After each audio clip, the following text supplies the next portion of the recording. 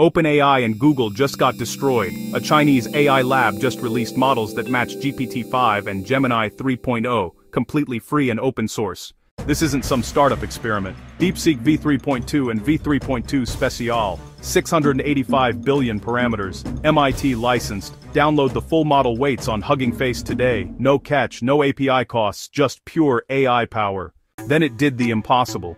V3.2-Speciale scored 35 out of 42 at the International Math Olympiad.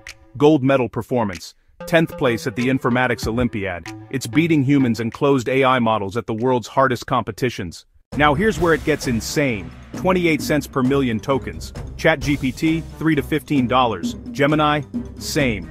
DeepSeek costs 5 to 20 times less for identical, sometimes better performance. The entire pricing model just collapsed.